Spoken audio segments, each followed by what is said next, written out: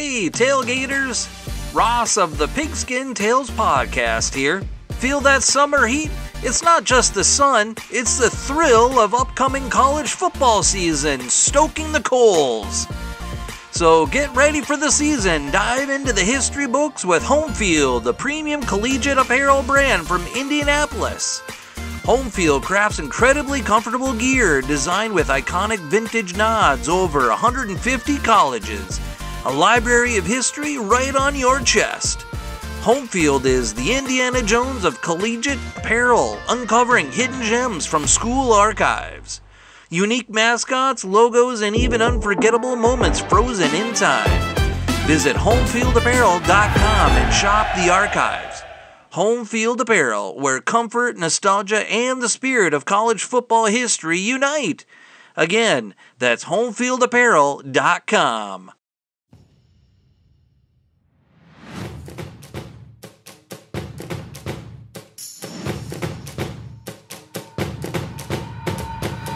Another episode of the Professional Football Researchers Association podcast here on the Sports History Network comes your way in just a moment, and really excited to tell you about this episode as George will join me later on. John here with you, but we had the pleasure here to be joined by Wayne Fontes, a former head football coach in the NFL for the Detroit Lions back in the 80s and 90s, had a number of fantastic stories from his playing days, actually, because he played some ball back in the day at Michigan State, was a high school star here in Ohio, where George and I obviously record the podcast, and then also ended up playing a bit of professional ball as well, and really a great storyteller, probably one of our favorites that we've had on the podcast so far. One of those guys that just every time he speaks, you could just listen to his stories and kind of gain some new knowledge from it. So some really exciting stuff.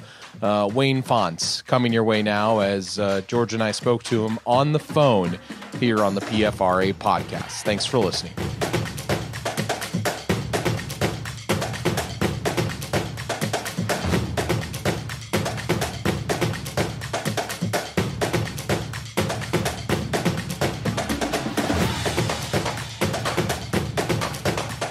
Another episode of the PFRA podcast here, Professional Football Researchers Association, and we've had a number of great episodes to this point, and really excited about this next opportunity that we have George and I to talk to our next guest, a former head football coach in the NFL, played the game himself at a pretty high level at one point, and all around just another great story surrounding professional football and football in general, and that's former Detroit Lions head coach Wayne Fontes, who's joining us. Coach Fontes, thanks for joining us on the podcast. John, listen, you forgot to say I went to Canton, McKinley now. You got to put that in there. We were going to get to it, Coach. We were going to get to Bulldogs, don't forget that. McKinley Bulldogs and Michigan State as well. Duffy Doherty you played for in the college ball ranks. Coach, you had quite a career in football. Take me back to a young Wayne Fontes growing up in Canton, Ohio, and the inspiration that you had to get into the game of football. What inspired you to get into the game, Coach? You know, I guess it was my only way probably to succeed in life. Growing up, I used to play with all the older guys, 2 years older, my brother, et cetera. And, you know, John, I'm very serious. When I left McKinley, I never knew. Maybe it's because I grew up in an ethnic background, and I had no idea that I was going to get a football scholarship. Even when we had the great years at Canton McKinley, I was shocked when I got mail that saying we'd like to have you come down, fly you down, love to have you come to the school. And I went, wow. But it never crossed my mind, and if it wasn't, I guess, Canton McKinley, that I'd probably be working in a steel mill right now. Well, Coach, you know, did they close Republic Steel? Did they close the Republic Steel? My dad just worked at the Republic Steel. Yeah. No, Republic Steel, as far as I know, is gone. A lot of the industry in Canton now is no longer there, because they used to have Ford and Republic Steel, and I know my dad worked for the Burgers, but my uncles, they all worked. My uncle worked for Republic Steel, and actually I worked at Republic Steel for a summer, worked my way through college. Well, let me tell you that. I mean, remember my dad, he forgot his lunch, I think, one day, and he said, told his wife, my mother, have Wayne bring me my lunch. So I had my shorts on. I was getting ready to go to the park, Cook's Park, and play football, baseball, whatever it was, basketball. So I had my shorts on, and I go running down to Republic Steel. I go over this bridge down into the place, and I said, my dad here, and they said, oh, and they said, he's down there. And so I went down there, and he comes to get his lunch, and he says, come on, son, I want to show you this. And I went down, and they were pouring hot steel. They were making graphs or whatever they were making, and they were burning the steel, and the steel was just red hot burning, and I saw it going into whatever they were doing, and my dad looked at me and says, you see this? Do you want to work here? I said, please let me have a good senior year, because I didn't want to work there. I'll tell you that right now. John, there were sparks flying everywhere. I was jumping out of the way. Like, God almighty. Yeah, that's sort of the same experience I had. My dad worked in the factory his whole life, and he sort of said the same thing. He said, I don't want this for you. You don't want this. And working that one summer was enough to tell me that, hey, I need to get an education and do something else. But listen, when I left, my shoes were on fire. You know what I mean? Yeah, I believe it. Hey, Coach, when you were at McKinley, you played for, because you were an all-around athlete at McKinley. You played football, obviously, which is, you made All-Ohio. You guys were on two of the greatest teams in McKinley history in 55 and 56. And you played, obviously, for two legendary coaches, Wade Watts for football, and then I know you also played some basketball, and you played for Bup Rurick. What were those experiences like? I played baseball for Red Auerbach. Oh, there you go.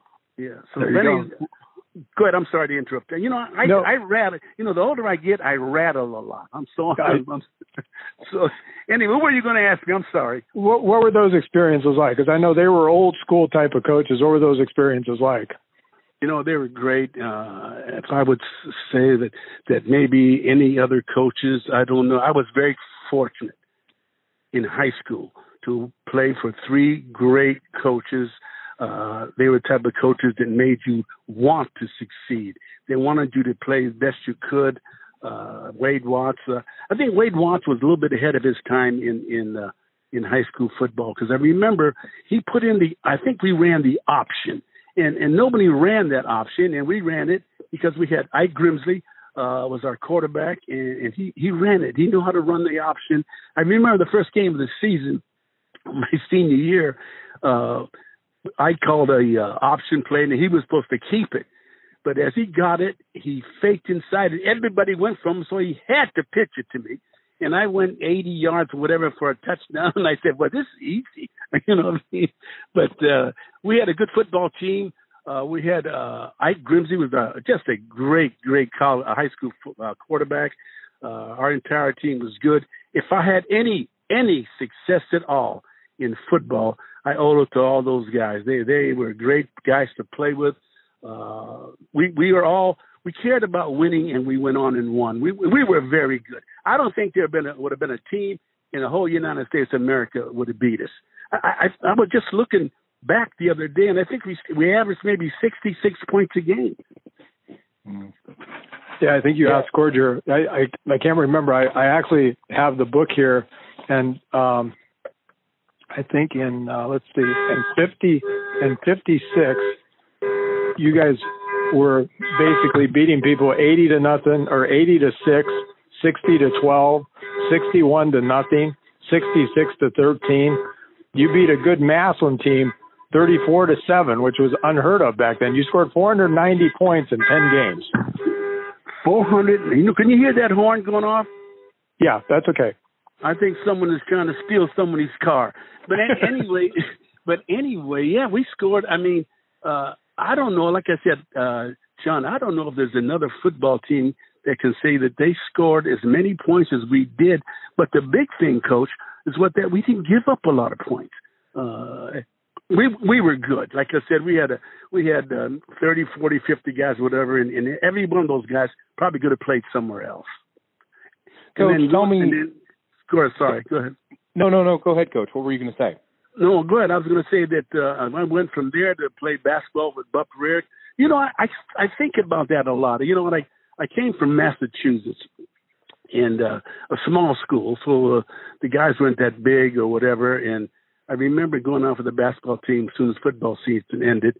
And I was probably back in Massachusetts. I was one of the tallest guys.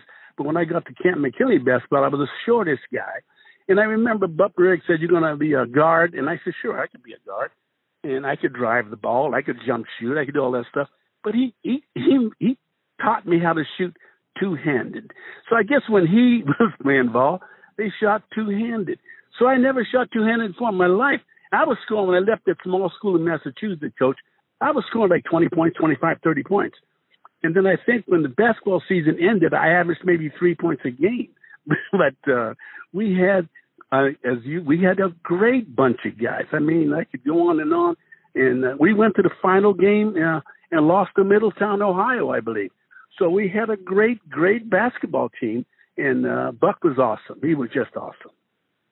Coach, tell me about, obviously, after you play at McKinley and you have all the success there, you go on to play at Michigan State, Duffy Daugherty. You're part of, the Big Ten. You're part of Division I college football. Tell me about that experience, what you learned under head coach Daugherty, and just how that continued to kind of shape your life in football. Well, when I graduated from Canton McKinley, I had a chance to go to many colleges, and Ohio State was one of them. And I remember Ike and I visited Ohio State, and then we went and visited Michigan State, and everybody thought I was going to go to Ohio State. I had two brothers that went to Ohio State, and my older brother went there, and he said, "Wayne, I'm here at Ohio State. Go where you think you're going to enjoy the next 4 years of your life." And when I met Duffy Daugherty, he was great. The whole staff was outstanding, and the players that they were brought in my senior year there were all super guys. And I chose to go to Michigan State, and I think it was the right thing for me. Duffy was, I did a lot of things.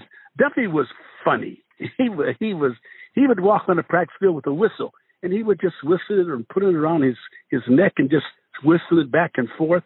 And Woody Hayes was very serious. But I chose Michigan State. I think I had a nice career there. You know what, Coach? I liked it. I had the best I went 5 years. I had the best 5 years of my life at Michigan State. It was just awesome. Well, and you mentioned the kind of comedy, I guess you say the funny things that Coach Daugherty was like, but I mean, you have a sense of humor yourself. I mean, obviously we're just talking to you on the phone, but I mean, I can tell you've got a sense of humor. You're quick-witted. Did he kind of shape the coach that you became, Coach? Yeah, you know what? Excuse me. He taught me, I guess, how to relate with other people and other players. He taught me. In fact, when I first got there, I won the oil can award. That was for the player that was that helped the team. That was for the funniest player on the team that played and made a difference in a football game. I remember winning that award, and I said, how about give me a little more than an oil can, but at least with some oil in it or something. But anyway, guys were getting watches and trophies, and I got an oil can. But Duffy was great, and you know what? He was great. He was great to me, and I respected that. And I remember when I was am I rattling too much here? No. Okay. Keep going. Okay, when I was a freshman at Michigan State, and that's when the freshmen, we weren't allowed to play on the varsity, but we were allowed to practice. We practiced right beside the varsity, and I had a pretty good freshman year in football. And so we were practicing one day, and the manager came over and said to our freshman coach, he said, "Duffy wants to see Wayne Fonts over on the varsity field." So I said, "Oh, my God." And all the players went, "Wayne, Wayne, Wayne." I said, yes, I'm from Canton, McKinley. I could do this. So I went to the other side of the canvas, and all the varsity players were there, and they saw me coming in, this young hot dog type guy. So I got in the huddle. And, John, to this day, I believe they set me up. I really do. When I got in the huddle, Duffy said, get in the huddle with the offensive team. I got in the huddle, and he called like 24, 25 belly, whatever it was. And it was just, give me the ball. I was going to go left and cut back. But when we broke the huddle, it had to be that our offensive linemen must have said, he's going to the left. Because as soon as I touched it, the ball went flying in the air. When I got off the ground, my helmet, I was looking under my ear hole. My ankle was not busted. I tore my Achilles tendon all in one play. I said, what a career I've got as a running back here. But I tell you, to this day, John, I think they told the guys where I was going. You know what I'm saying? That's a great story, Coach. Yeah, well, it's true. So when I came out of that side of the field, and I came out in a stretcher, all the players are going, Wayne. I said, my God. Oh, Go ahead. God. Go ahead, George. Hey, Coach. Yeah, Coach, this is George. Hey, after you left Michigan State, you then went on and you played for a season with the New York Titans of the old AFL, and you played for Bulldog Turner. And from everything I read, that was a wild experience. What was and you distinguished yourself. I know you got hurt, but you played about 9 games and had 4 interceptions. Actually, you set a record for an interception return. And that record held for about 30 years too. And after I had an opportunity to go to New York, Philadelphia, and to Toronto, Oregon, that's in Canada. And I chose the Jets. I mean, it became the Jets the following year because I said, let me go to New York, and I'm going to set a standard in New York. And then I got hurt, of course, and I was heading to the Pro Bowl. I'm saying that right now to you guys. But anyway, I remember getting hurt, and then a year or two later, I remember Joe Namath did a interview, and they told Joe that I had done this, that. I had met Joe Namath before, and they said, Joe, tell us how it was. My players, when I was coaching in Detroit, they said, Joe, tell us about our coach Wayne. Did he really go 83 yards for a touchdown? Was he any good? He said, I'll tell you this. Wayne was running, when he intercepted the ball, he said he was running down the sideline so slow the defense ran by him. So he went 83 yards for a touchdown. So, listen. I'm there talking to the players, and I said, I'll tell you something. I said, do you know the reason why Joe Namath wanted me out? He said the town wasn't big enough for both of us. I said, they might have called me Broadway Wayne. Who knows?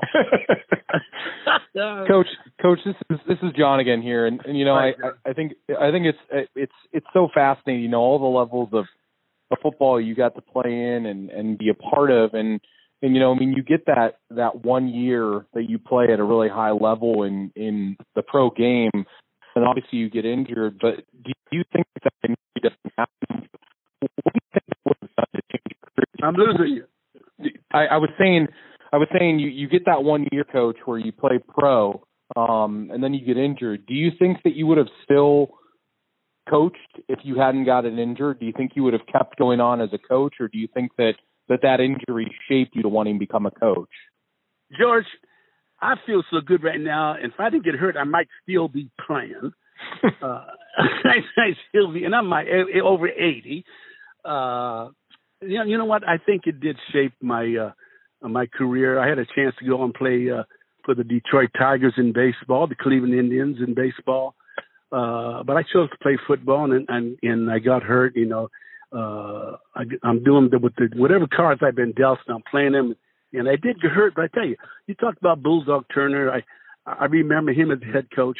I played for John McVay at the University of Dayton, and he was the first college coach I worked with, and just an unbelievable personality, a great, great, great man. And he taught me many things. Then I left Dayton and then went to back to Michigan State to get my master's, which I do have a master's. I want you to know that. I do have a master's degree.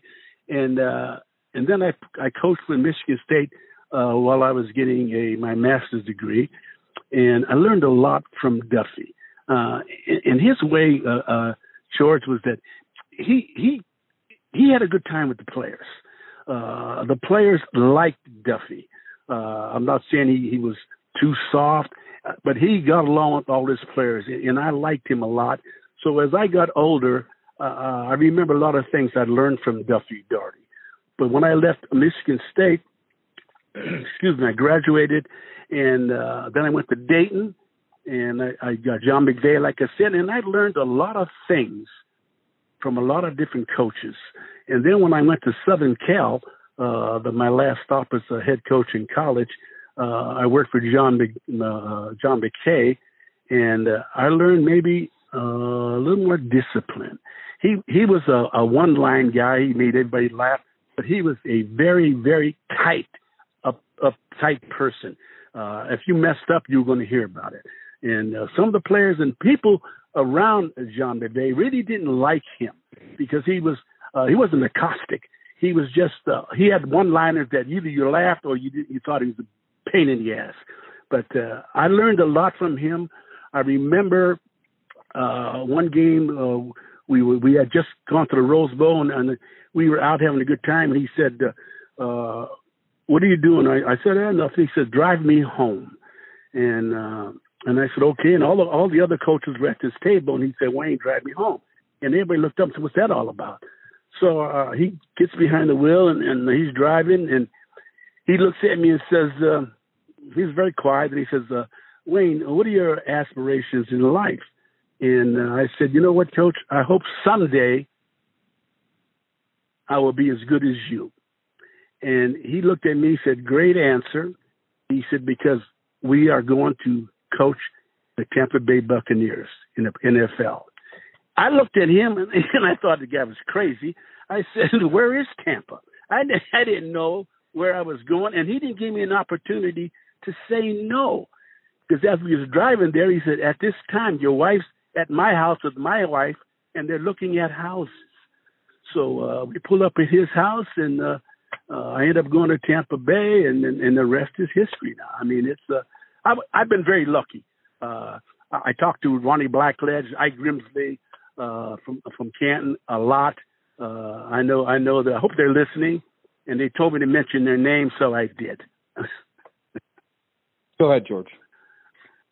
When you were at Tampa Bay for a number of years, and then you finally moved on after a number of years there. You were obviously assistant coach, and you were defensive coordinator, and then you ended up going to Detroit, and then you were defensive coordinator for a couple of years there, and then you finally got your opportunity to be head coach with the Lions. How did that feel at that time as you were been working your way up, with these number of coaches, getting this training and everything like that? Was that something that you were aspiring to at that time? Yes. I wanted, John, when I was coaching at the Bucs, I had opportunities to go back and be head coach at Southern California College. They called me, wanted to know if I wanted any for the job. And John McKay said, "No, you don't want to do that. You're going to get this job here at Tampa Bay." So I said, "No, I don't want it." Then I got a call from Michigan State, Arizona State. So I had a lot of chances to move from Tampa to a head coaching job in college, and they were all excellent colleges. John McKay, they almost promised me the job. If I stayed here at Tampa Bay, they almost promised me the head job. So I stayed. I thought I was going to get that job. When I didn't get it, I mean, I was a broken man. It was hard. I had tears in my eyes. I had to do an interview with the press. I couldn't even finish it because the job is going to be mine. But the owner came to me and says, "Don't worry about it. We've already talked to a new head coach coming in. You will be defensive coordinator, assistant head coach." And they said, and you will get a nice raise, the whole deal. And so when the head coach came in, he said, "Well, we all set to go, Wayne?" I said, "Listen, I know deep in your heart you can't want me here." I said, "I wanted this job, and these players wanted me to have this job. So I would be a deterrent to be here. So I would appreciate it if you put my name on the waiver wire, let other teams know that I am available." And I'll never forget, the head coach looked at me and said, "Coach, I really appreciate it." He said, because it would have been difficult. Because you know what? He's the head coach, and the players wanted me to be the guy. So I didn't get it. I went on to Detroit, and I guess I coached there as an assistant 3 years, 2.5 years, or whatever, and I ended up getting the head job. Coach, tell me, you were lucky to obviously coach a lot of great players in the time that you coached as an assistant and then eventually as a head coach. But there's a lot of people that would say that you coached the greatest running back of all time. I know that people could dispute that, but tell me about coaching Barry Sanders and just being on the sideline when he's doing his thing, when a play is called and he's going to get the ball. Just take me through watching Barry carry the football. Barry Sanders, John, he was second to none. They talk about Jim Brown, Emmitt Smith, O.J. Simpson. I mean, you could talk about all these great running backs. Barry was in a class by himself. One of the greatest. He was a better person, number one, than he was a player. This guy was a class guy all the way. When we went to work him out when he was his junior year, he was coming out to play, and I remember I went to watch him work out, and I had cigars in my pocket, and all the other coaches were there from the other teams, and they said, "We want to trade. We'll give you two players, a draft choice, et cetera, so we could draft Barry Sanders." And after I saw his workout, I lit up a cigar and said, "Guys, go home." I said, "I'm taking Barry Sanders." And everybody went crazy because the first pick was already taken, John. First pick, the Dallas Cowboys took Aikman. And the second pick, the Green Bay Packers said they wanted Mandrich. So we picked third, so I knew I was going to take Barry Sanders. A lot of people thought we were going to take Deion Sanders. Wouldn't have been bad either.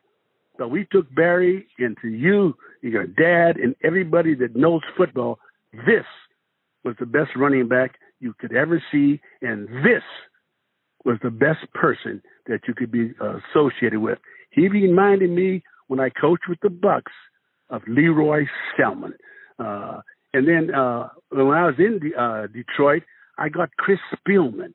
I was very fortunate to be around great players and great people. Chris Spielman fired the team up like he can be. Whatever Chris Spielman did, the players went crazy. And Barry would just lay on the floor with a towel over his head, waiting for the players to come on. "We're going to go out in 10 minutes. Let's go, Barry." And I'd go over, and I'd take the towel off his head and say, "Barry, you ready?" He said, "I'm ready to go, Coach." And he would get up, and out we went.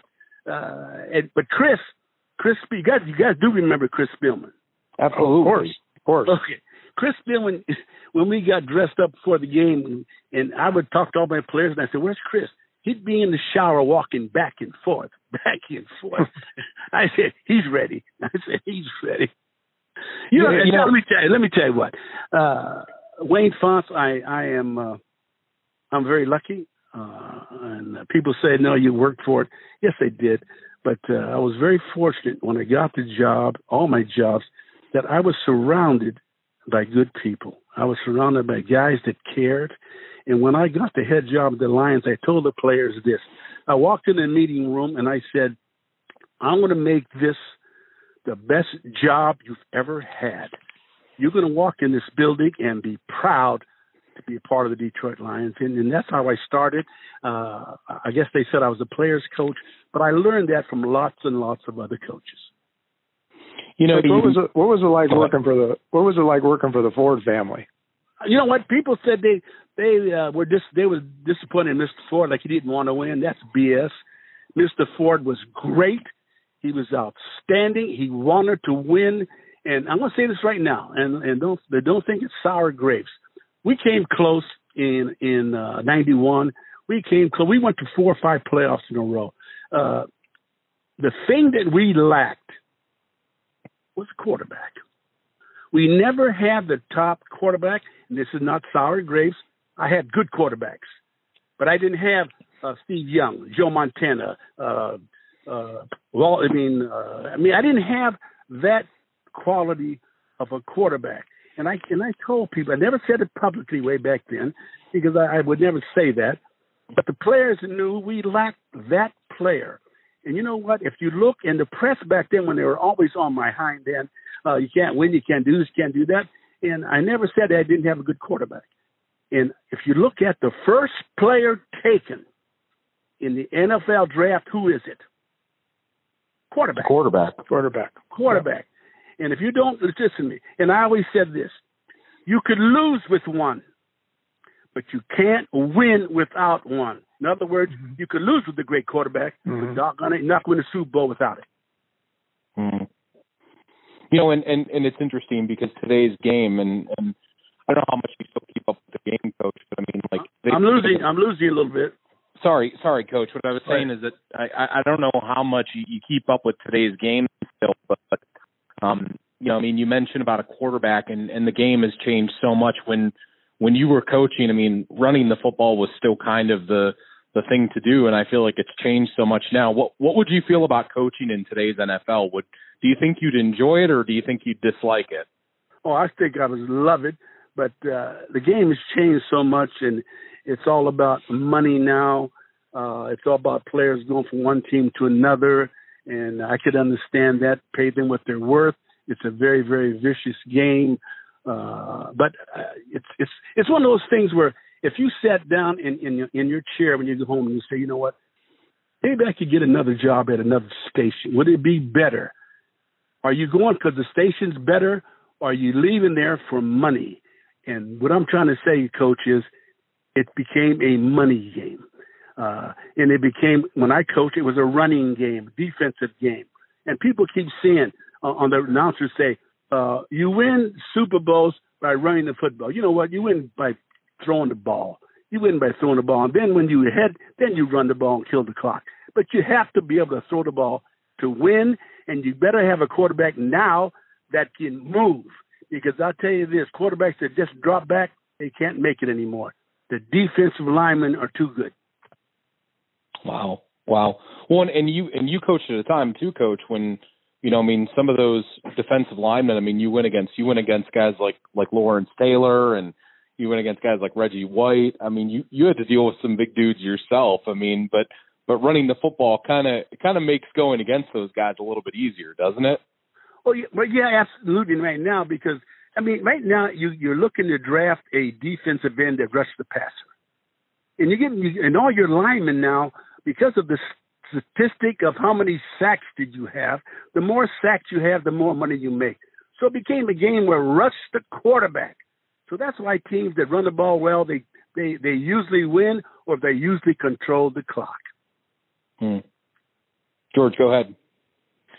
Coach, you stayed with the Lions, and then obviously you retired after that. Did you ever have any desire after you left the Lions to get back in the game? Seriously? Maybe. No. I remember when I walked out of the stadium when Mr. Ford, they fired me. I walked out and did a press conference, and I said, this will be the last time you see my smiling face on the sideline. And it was, the first month or so, I couldn't sleep because, you know, you get up early every day, you're at the office. But as soon as I managed my time, like if I woke up at 6 o'clock, I would turn the TV on and watch an old cowboy movie. I'd watch a John Wayne movie, and then if I fell asleep, I went back to sleep. So did I miss it? Yes, I missed it. But would I go back? No. My wife didn't want me to go back, and I married a girl from Canton. My wife didn't want me to go back, and my children, they didn't want me to go back. They put pictures on my 8th year as head coach on the refrigerator, and my wife said, take a look at this one. Then take a look at this one. She said, take a look in the mirror. Take a look at your face now. And I got old.